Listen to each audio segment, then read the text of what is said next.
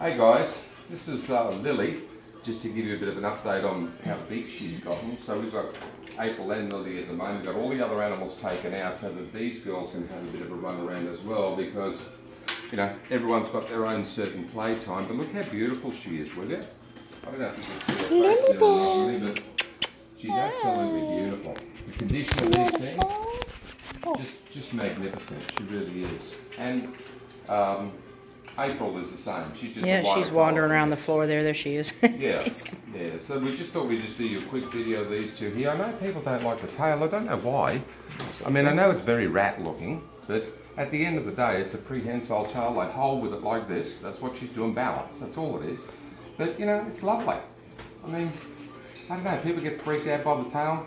I have no clue why. I kind of do, but if you actually have something to do with it like this, you're not going to be freaked out at all.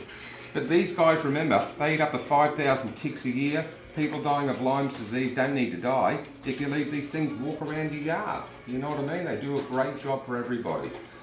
So this is just an update on these two girls. We haven't done a video for them for a while. There's April down there. So enjoy these two, and we'll do more videos. We released Damien and Lucifer yesterday. We did.